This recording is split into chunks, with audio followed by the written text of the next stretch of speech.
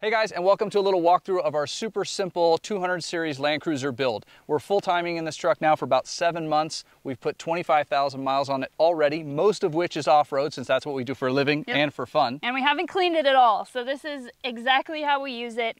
We didn't even make it look pretty. It has a crack in the windshield that we got literally yesterday. So this is as it sits, how we've been living out of it. So if you want to see a minimalist 200 series build, come along and we'll show you ours. Hey there. I'm Kelsey, that's Tim, and this is the story of our adventure. Life is fleeting, and we want to squeeze every bit out of it. We are wandering the world, so home is a bit of a moving target for us. We love finding the random, the remote, and sharing it all with you. So subscribe to get lost with us and hopefully find some inspiration to go after your own dreams.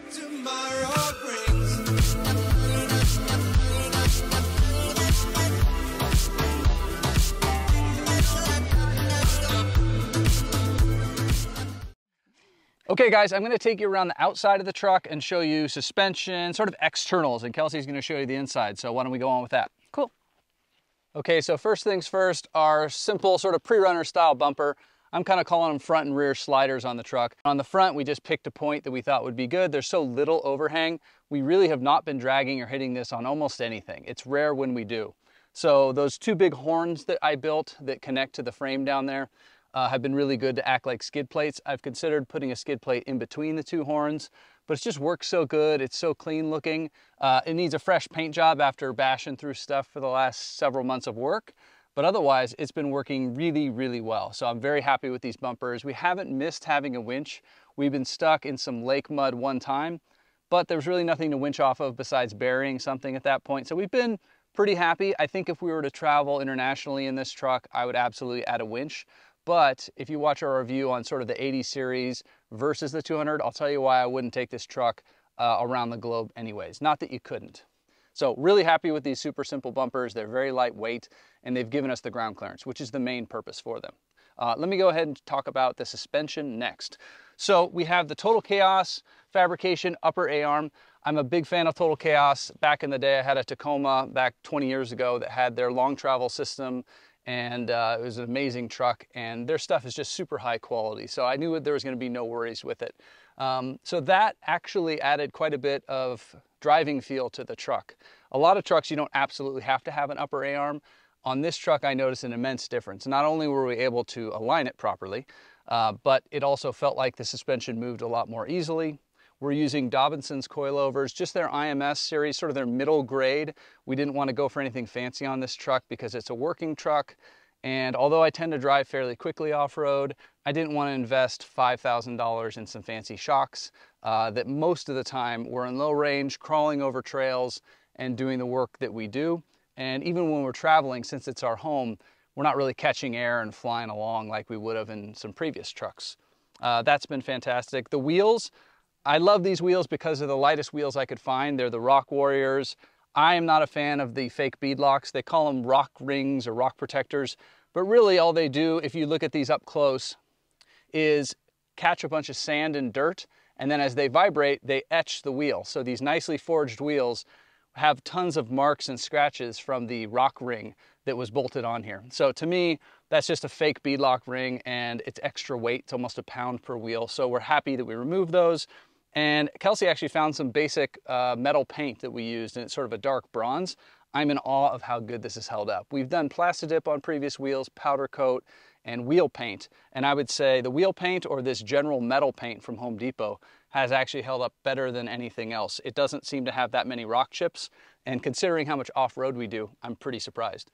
KO2 tires, these are two 85/75 17s, so they're about a 34 by 11 or something like that. They're fantastic. We've been very happy with them. Almost no chunking despite being off-road every day. We're not always airing down. We tend to air down Sunday and air up on Friday at the end of the work week when we're working. But when, like today, we're just gonna go and do a trail to get to a campsite or maybe go check something out, I don't always bother to air down, which can chunk out some tires because they're not deflecting over sharp rocks. They're sort of staying rigid, and that can cause some chunking. But we've been really happy. The KO2s have done a really good job, in my opinion, of resisting all that chunking. They are wearing down fairly quickly because we're doing so much off-road. When we're mapping and doing that work and then all the travel for fun in between the work, a year out of a set of tires for us is sort of the maximum that we can get. So it's not your normal turn time on tires. I think that sort of summarizes it for this area of the truck. Why don't I go ahead and show you the sliders and the rear bumper. So on this part of the truck, you can see the wire going up to the Starlink. We do a whole video about that, so check that out, but we've been very happy with that. The fact that I can upload this video right when we're done editing it from the middle of nowhere is pretty amazing. You can see here we have some basic rock sliders. I didn't do kickouts on these because we're really not rock crawling with this truck. I just did a straight tube slider. One, it hides some of the ugly pinch welds down there, and two, at least it's the first point that we're gonna hit. We've only hit on these once because again, we're trying not to do rock crawling, but sometimes with the work we do, we end up on a trail that's more for a truck on 35s, and we have hit them, and I'm glad that we have that. If I could change anything, I might have stepped them out another 3 or 4 inches, just so when people are door dinging us in parking lots, it'll hit that first, and additionally, it'll help also off-road. We could turn the truck on them a little bit more. But that's sort of a light duty slider, I would say. It's heavy DOM tubing that actually was some tubing for a race car that my buddy had that wouldn't work on that race car. So it's very strong.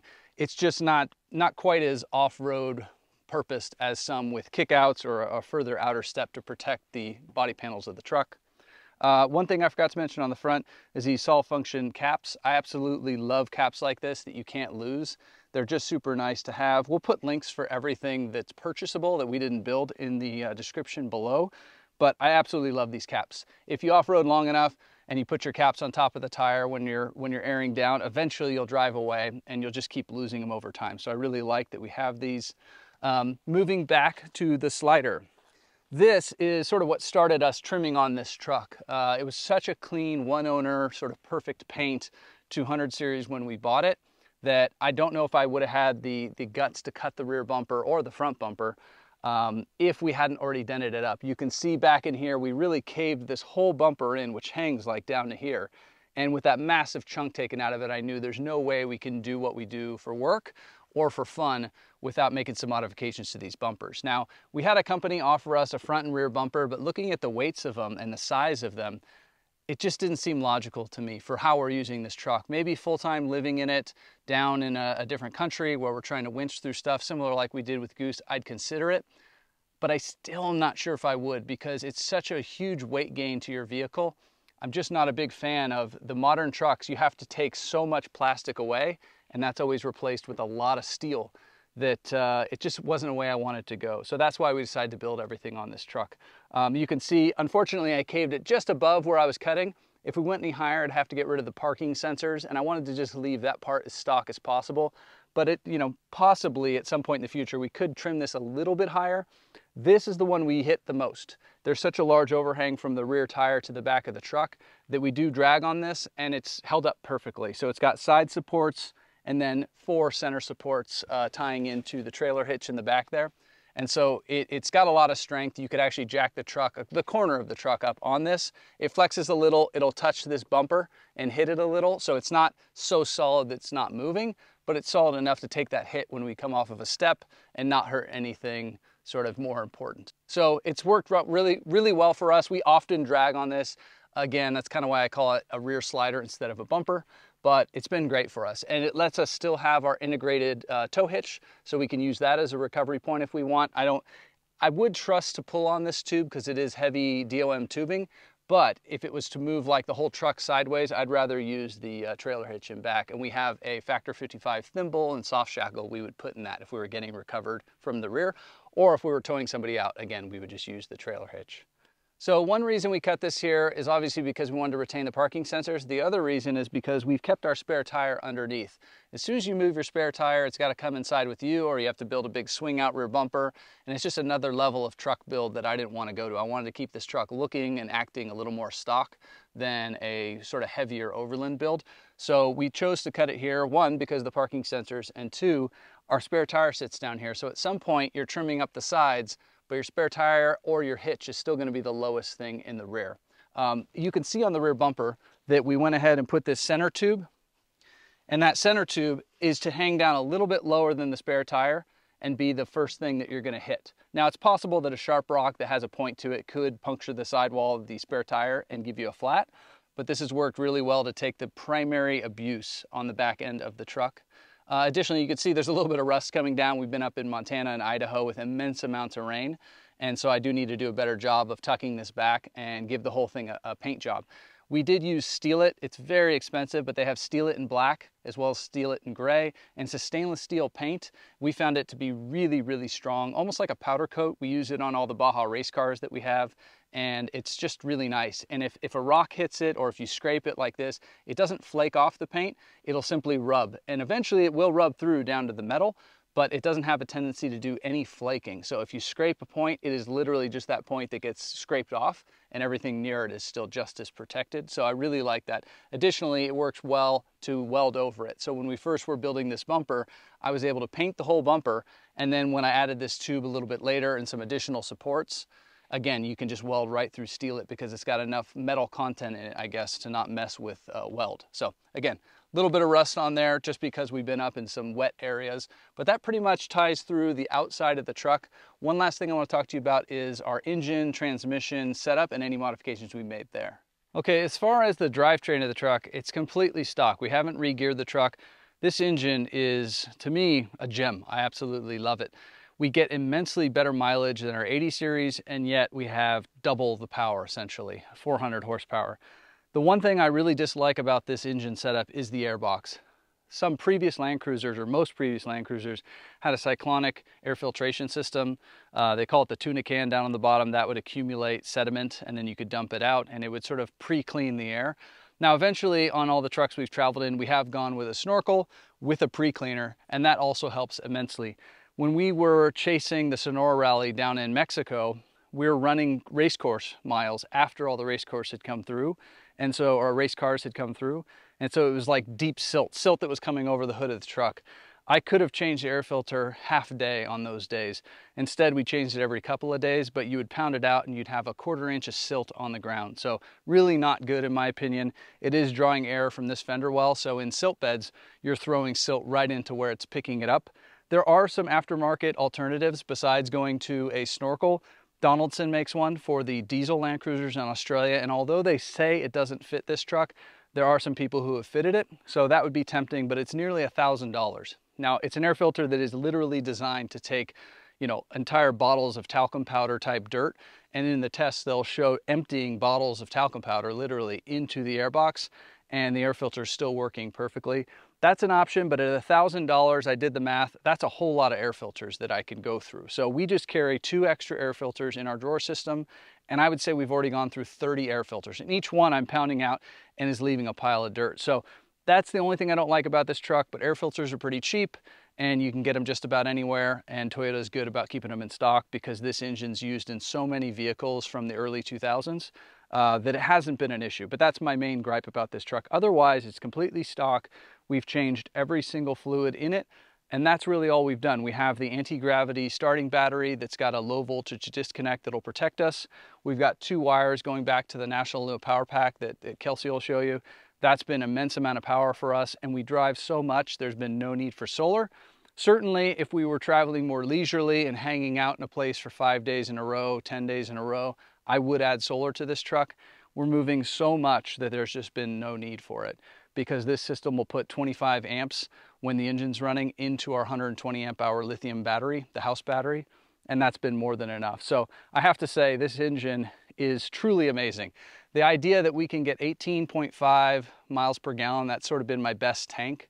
Full tank though, not just part of a tank, but really a full tank of fuel on pavement, trying to get good mileage, definitely hypermiling it in essence, but doing 70 to 75 miles per hour on cruise control, taking it easy on the hills, accelerating on the downhills, and sort of trying to get good mileage. I was able to get 18.5. Our normal on this truck on pavement is in the 16s, which in Goose, our 80 series Land Cruiser with a straight 6 that had half the horsepower, 16 was the absolute best I was ever able to achieve. And that's before we did the pop top, when it was a little more stock like this truck.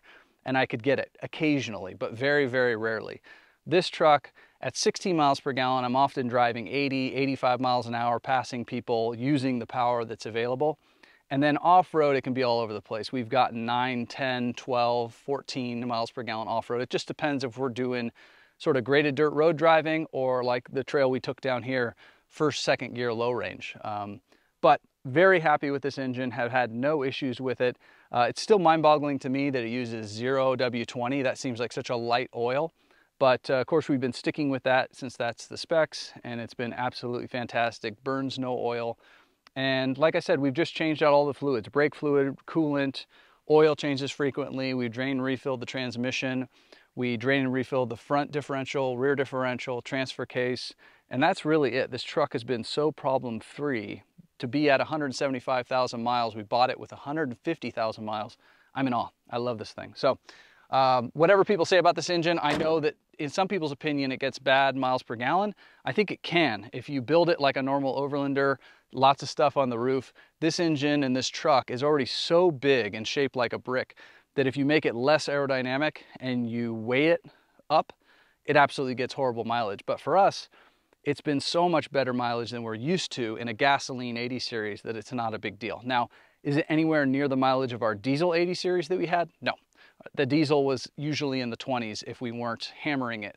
But this truck is doing 85 miles an hour up a steep grade up in Colorado mountains with no issues, and our diesel truck was doing about 50 miles an hour up those hills. So it is quite a different beast, but I gotta say I'm really, really happy with this truck.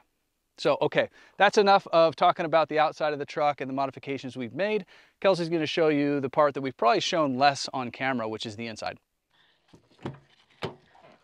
All right, so the inside, we'll start up here in the driver's seat. And like the outside, we wanted to try and keep this vehicle pretty stock. So I'll show you some of the things that are additional up here and then just kind of show you around. So a couple things that I like right here are this truck is a 2008 and it does not have Bluetooth through the stereo. So we added this little Bluetooth dongle thing that plugs into the auxiliary port. And that just allows us to play our podcasts, music from our phones without wires or anything like that. We use it pretty much only. So we're always listening to music or podcasts through the Bluetooth, which has been awesome. So that's a big change. And then this little leveling guy from Solve Function again is just really handy to have. We use it every night when we go camping, and I don't know if you can see on the camera, but there's a little bubble in there and it just tells you where you're at. So that has been just really useful. Little tiny thing that's useful. We added a little like security camera from Garmin, and nice to have for accidents, theft, just a nice little backup there. Seat covers, you can see we have covers on the seats and on the center console. And if you remember when we got this truck, that was one of the worst things about it, was the seats were just kind of thrashed. So this, after some research, was what we picked, and it is equipped, but it is escape gear, and they have held up really well. They have not been washed or anything, so this is just everyday use in the dust and the dirt and sweat and mud and all of that. So they have held up really, really well. They're really comfortable, so those have been great. And then as for just kind of the stock features in this truck, you have some steering wheel buttons, which is, you know, nice. I like the little features like this where you can pull this out, it adjusts, but you also have that little guy there. One thing that Tim did do throughout the truck actually is change out the lights to be LED. So these ones are actually red. The ones in the back are bright white, but that's just kind of nice if you're driving at night to be able to see. Obviously there's a big sunroof, moonroof, which is nice to have. By the way, it is about over 100 degrees. It's supposed to be 108 today, so I apologize for sweating, but it is very hot today. So we're doing this in the heat because we just wanted to show you guys. But down here, we have our little ham radio, so you can see underneath the seat is where it's mounted, and then we have our little handheld mic up here. And we use that when we're doing like Baja races, that sort of thing. If we're traveling with a group of people, we can talk to each other. This actually is a little cooler in here, which is nice. The AC has to be on, but it does work really well. So we'll often put like waters in there, and they're nice and cold. That's easy to grab. Instead of right behind me is actually our fridge. And speaking of right behind me, let's move to the back. All right, moving to the driver's rear seat, we have our fridge. It is a Dometic 35 liter, which is fairly small, but it actually holds everything that we need. We can probably go for maybe 2 weeks at most if we pack really carefully and, you know, you take a drink out, put a drink in kind of a thing. It's actually the same size as what we had in our 2 previous trucks, Goose and even the Maltec. So it's a really good size fridge. It also worked because, as you'll see, the sleeping platform is above it, so it was a good height. And it attaches to your phone for Bluetooth, which is really handy to be able to check on it. Like Tim mentioned, we have this wire running up. That's our Starlink. So it just comes back here. I'll show you where that's all hooked up. We have some recovery gear just kind of in between the seat and the fridge back there. A nice little cubby to hold stuff like that. So right now we have a Scepter can in here. So that's 5 extra gallons. We can set another one in there, but right now we just have one. So 5 or 10 extra gallons depending on what you need. And then in here we also have just little plastic bins that happen to be the right height, but that's where I store food. If we have, you know, like extra cans, that sort of thing that doesn't fit in the fridge, that just goes in there, and it's a nice, safe, secure place where it's not going to roll around to store it. And then one other thing, just down in the door, we have our little nets for the windows. So when we go to bed, we just throw these over the windows, roll the windows down, get a nice cool breeze going. And I have to say, for a super cheap Amazon thing, they're kind of amazing. Those were on Goose. So those little window nets have gone through many countries and many years, and they're a cheapo. They're not some name brand. We didn't buy good ones. It was just, hey, let's see if those work. Back in the day after we met and we had Goose and we slept inside, kind of like this truck, you want more airflow, and they're still alive. The elastic's dying, but we'll put a link for those. Yeah. You would think they were some quality part, but they were some generic Amazon one. Yeah, they're awesome. So yeah, we use those every single night. Moving towards the back. So back here is where we do most of our living. We cook back here, we hang out back here. I love having a tailgate. The 200 series has that tailgate, which is key. Back here we have a Dobinson's drawer system, which we just got actually secondhand, and it has worked really well, held up really good. We have on top of that actually just a cheapo mattress from Amazon that we've had for a long time, and it happened to work, and it's really comfortable. Technically we could probably get it a little wider if we were to get a bigger mattress and cut it down to fit precisely, but we find this really comfortable, and it is actually quite a bit bigger than either beds in the Maltec that we had, and way bigger than Goose in the Camp Tech Pop Top. So this is a very comfortable, luxurious bed. Despite that it may look small to some of you, it is not. It's actually, I think, just a little less than a queen, actually, so it's pretty big. Normally, about the only thing that I took out of the truck right now because I'm washing it is our sheets. So we have 2 pillows that go back here and like a comforter over it, and we have 2 warmer blankets if we need them. And that just stores back here on top of the bed, nice and flat and clean. The bed's all made. And we have our clothing bags, both clothing bags. Tim has one, I have one. And I'll show you where those go in just a minute when we crawl in to go to sleep. Underneath here, this has little side pockets, which is handy. So I just keep random stuff. There's hats in there, and then our Starlink router actually lives towards the front, which is harder to access, but we've had no problems with it being hot or anything like that. It just lives under there safely, and it connects and everything, so that's a pretty awesome place to keep that. And the Starlink from the truck, you can be probably 50 or 60 feet away from it and still get access to it. We've been in like a hotel room, and you realize that you're still picking up the signal from the Starlink inside the hotel if the car's parked close enough, which is kind of funny. Underneath the mattress, I just keep anything that's flat, like I have a cutting board and some plates, flip-flops. You won't really feel any of that underneath the mattress, so it works out well. In this side, we have cooking stuff. So we have stuff to make coffee, we have pans, we have our little partner steel stove, which I love. Again, I'll link to that kind of stuff. Non-stick pan, just everything you need to cook, and knife. Yeah, so cooking stuff all contained in here. In this side, we have tools. It's a little bit messy at the moment, but we have tools, we have jacks, we have water filter, we have gloves. Just basically, this is the garage. This is our garage in here. We have coveralls and all that kind of stuff. Spare air filters under there. Nothing too exciting. Let me show you where I put the bags. So if I grab our clothing bags,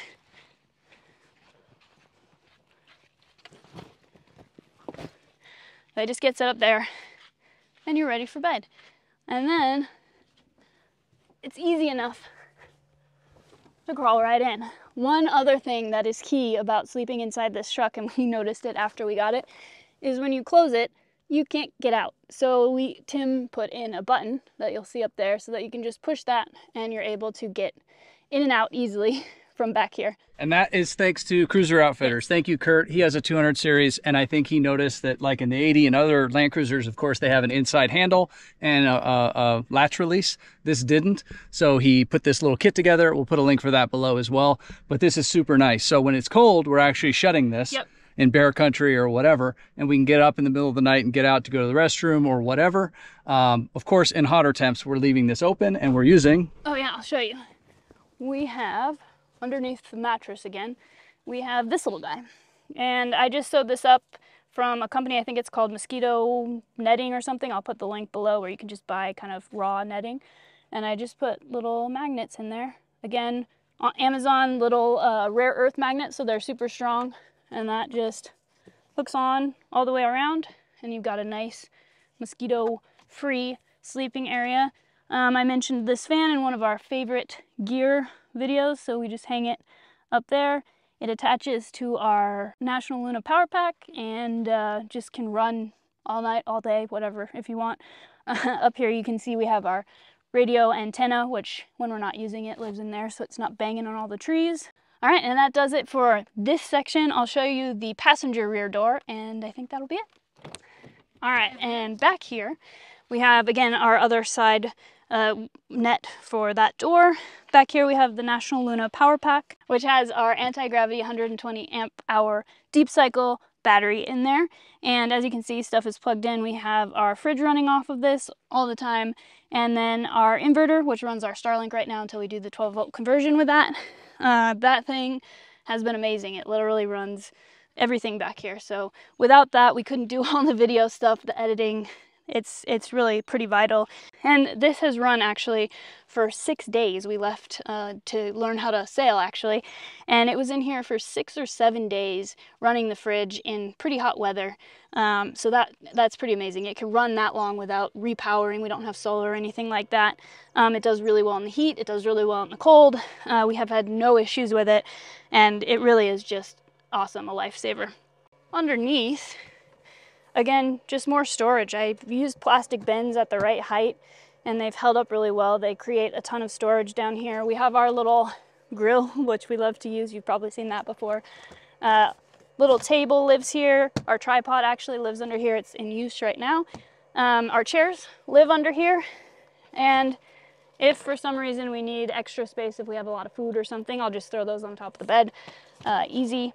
This is our, pull it out, our water bag, and right now it's empty, but this holds 5 gallons of water, and so it just sits in here and you can fill water bottles right here, which is really nice. We also have a front runner bag that if we need another 5 gallons of water if we're going further, we have that in there as well. It's just not as easy to get out right away, so we'll usually use that to store the water and then put it in here when we want to access it.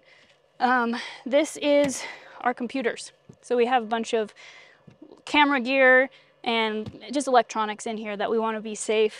We have a lot of stuff so that we can film all these videos for you and capture our travels, and that's where all that lives. Underneath that, we have MaxTrax, which is actually a really good place for it. We don't get to them that often, and when we do, they come out. I have really big trash bags, and so when they're muddy, they then go into the trash bags and sit on top of the bed until we can clean them off and restore them back under there, but that has worked really well. Fire extinguisher. We have more escape gear, a little seat back organizer, which just holds a bunch of random little stuff, sunscreens, all that kind of stuff, bug spray. And that pretty much does it for the interior of the truck. I hope you enjoyed that little tour. Oh, thank you. Yeah, it is quite warm. We have had the cameras overheating and we are clearly overheating. Absolutely. Today. Well, we want to give you a little summary on this truck. Yes. And try and answer some of the questions we've had. One question is, how long will you go in this setup between getting an Airbnb, a hotel, paying for a campsite? For us, when we're working, we have this great benefit of on the weekend, the company will pay for a hotel. So each weekend, especially when we've been doing the hiking work, we've hiked over 100 miles, and so you're filthy at the end of each week. And so we get a hotel, use the washing machines, get showers, etc. So just doing 6 days in the truck really in those stints. When we're traveling for fun, 3 weeks, something like that, you know, I'd say with any truck, even the Maltec, somewhere at a month without leaving the truck, without paying for a campsite, just buying supplies when needed, filling up the water tank when needed. At some point in a month, if you're in a hot environment or a humid environment, you want a real shower, not just the truck shower. Yeah. So it was about a month anyways. I think the longest we've ever done without ever stopping or being in a city or anything like that, it's probably 2 months in a really dry environment in Goose, our previous 80 series. I would do the same time in this, but yeah, somewhere around there, you're hoping for a river or something to jump into. So for us, this is easily a 2-week truck. We can even bring food and water for 2 weeks. We fill up the other water tank, but that's about the max. And what we found in the world is the world's not as remote as we thought it would be as we're traveling around, and there's many more places to buy water. Every human needs food, every human needs water. So unless you're in the Atacama Desert or something like that, that was where we did probably a month and a half to 2 months. Because it was truly remote. The rest of the world, you're popping through little villages, and so you can resupply, pay for a shower or something. For us, that's the only reason we'd ever go to a campground, is to use some sort of facility like a shower or a washing machine. Otherwise, we'd much rather never spend money to camp. Certainly, we see people in Baja, like World Overlanders, staying at paid campgrounds. We'd rather not pay for 3 weeks in a row per night and then spend, you know, 50 bucks on an Airbnb for a night that's really nice and enjoy that. So for us, that's kind of how long this truck is good for. And then why not pop top it? Why not put bumpers and drop down tables and all that? 2 reasons. One, this truck is well, definitely weight. This truck is an interim truck for us. So we have been home only 9 months from Turkey. I know it seems like we've done a lot in that time, and we have. We've been going, trying to make money. But it's a truck for while we're home, to go to Mexico and Canada, basically. We could go down to Central America maybe in it, but it's not my idyllic truck for traveling the world. I would prefer a nice and slow, simple 70 series, Troopy, something like that. I don't even know if I'd pop top it, to be honest. No. Every pop top we've had, you know, leaks, and you hear music, and you have smoky air coming in from campsites. I would say, honestly, like, if I were not traveling the world and I just wanted a truck to do what we used to do while we had jobs, you know, maybe going a week or 2 camping, you're usually going to have nice weather, you want to be outside, you want to sit by the campfire. This is my ideal truck for that, actually. Yeah, it really, for us, after all the complex trucks that I had complex systems and all these sort of aftermarket modifications that none, frankly, are as good as Toyota. Toyota engineers are going to do things just better. Nothing against the setups that we've had. They've all been really good. It's just they're not as good as a factory truck that has no cuts in it, right? Yes. And so for us, this is just sort of the idyllic setup for a keep it simple, stupid setup. Sleeping inside a truck. To live in it full time and know there's not a date that we're ending, then it gets tougher because you go, oh geez, this isn't a lot of room. This isn't a lot of personal space for each of us, you know. In Goose, I could be sleeping up top and she could be down below, you know, reading a book. In the Maltec, much more easy to do that sort of setup where you have real space to sort of spread out, work on your laptop. This isn't that. But for a week-long, 2-week-long trip, which is... This is one of the most comfortable beds, I'd say. Before we cut the roof off of Goose, we had basically the same setup, and it has proved to be my favorite. In Goose, it was my favorite. In this, it's my favorite. You have a really comfortable bed. If it's loud, if it's cold, you can be sort of cocoon in. When you shut it all, it is completely silent. You can park in the middle of a national park parking lot, and no one knows you're camping in your truck. You can park at the top of a snowy mountain and sort of close it all up, and it's very stealthy. Still going because I don't see a red light, so I'm a little concerned.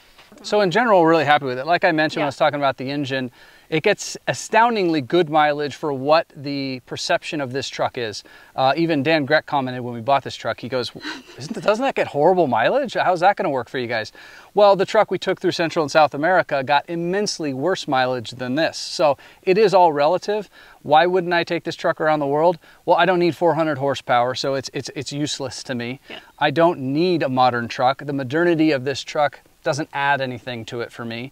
It may have more issues. I've had no issues with it. We've been through the sloppiest, nastiest mud for days on end. Everything has been soaked inside and outside of this truck, and we've had no electrical issues. But would this truck possibly have more electrical issues than a 70 series? Yeah, has to have more. There's just more electronics. Does the KDSS and the A-Track system work really well? KDSS is the hydraulic suspension system, and being hydraulic, there's not much to brake.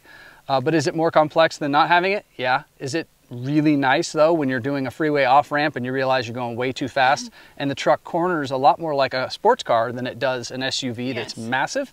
It's awesome. Yeah. Do I need it traveling the world when I'm going to go slowly and carefully because I'm in developing countries on roads that have potholes the size of this truck? I don't need it. A-Track, it works fantastic. And if it breaks, I'm going to go and find the parts to fix it, take it to a dealer, whatever. When I'm in El Salvador, it's going to be really hard to have someone diagnose A-Track. You know, again, that may not be the best example. There are a lot of Toyotas there, but we did find that even in these Toyota heavy countries, there's not people who know the electronic side of things. They're used to... It can be hard to get parts. Yeah, even, you know, Argentina, right at a Toyota dealer, I think I've said this before, I wanted cap, rotor, spark plugs, air filter. They had the air filter and everything else, they said 60 to 90 days. Argentina, a very modern country in Buenos Aires, the biggest city in the country, and it was 60 to 90 days to get parts for our 80 series. So I went, never mind.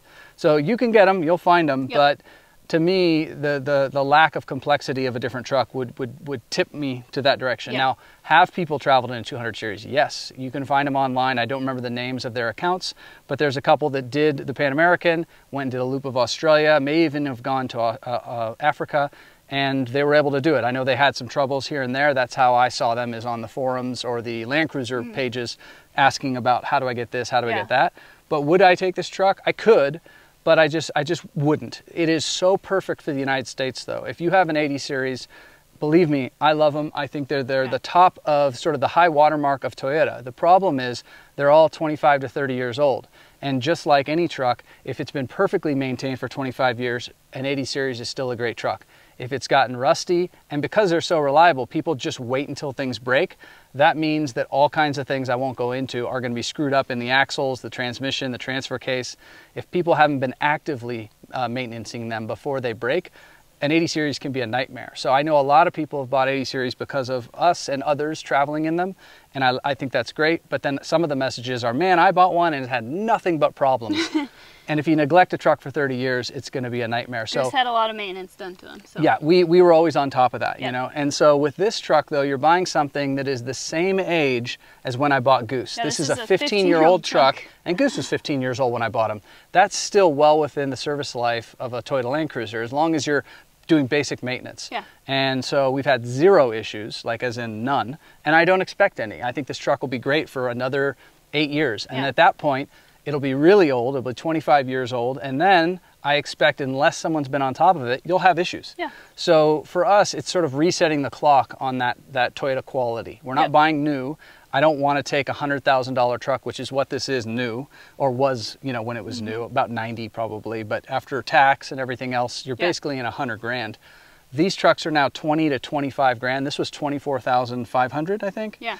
And I mean, that is so cheap for a no rust, one owner in California, all service records, 200 series, that it kind of tips the scales for the US to get this truck over an 80 for me. Yep. If you're going to Moab, if you are wheeling hard, you're doing the Rubicon, 80 series all the way. Yep. Could you get a 200 through? I'm sure there's guys who have, and I'm sure you could. It's wide, it's big. For that kind of stuff, I wouldn't do it. Now, I'll still take this to Moab and do 80% of the trails. You know, fins and things, and go out to Merrimack and Monitor and go around. All the stuff we do in the military training, I would take this truck. Yeah. And it would do great. All the Baja stuff. You know, I'd go up and over Simpson Hill and up to past Mike's Sky Ranch over the pass. All of that, which is like light rock crawling, I'd call. Perfect. Anything more, I feel like you're just taking the wrong thing to, taking a knife to a gunfight. I had a 3rd Gen 4Runner, and I kept building it and building it and building it, and put front and rear lockers in it, and I built bumpers and sliders and then better sliders. I was trying to build a rock crawler out of an IFS truck that's so good at other things, I made it bad at everything and mediocre at rock crawling. So not that you can't turn these and other trucks into what you want. I would just say this truck is the perfect USA truck, because you can do 85, 90 miles an hour down the freeway to that really far off wheeling space, do the wheeling, almost all of it. And unless you're literally into rock crawling, I don't see the need to get something else, in my opinion. Not that the GX 470s and the smaller versions of these can't do all that too. I just mean in the Land Cruiser space, man, these are looking like a better and better value. And they're the last V8 you're going to be able to get in a Land Cruiser. So to me, It's a neat truck. I think I'm looking at it as a pretty simplistic truck. Yeah. And I think others are too, because you're realizing it's not a twin turbo. It's not sort of these more complex engines. It's a pretty big, simple lump of steel. Yeah. So all that to say, we've been really happy with this truck. For the US especially, this is an amazing vehicle. It can get you there quickly and comfortably and can do it all off-road as well. So hopefully you enjoyed all of that. Let us know if you have any questions about anything that we mentioned. Like we said before, everything that we talked about will be in the description below, any products that we mentioned, that sort of thing. If you want to get a cool hat, we have new hats in our store. I'll also link that below. And I think that's it. So it's really hot. We're going to get inside. Thanks for coming along. See you later.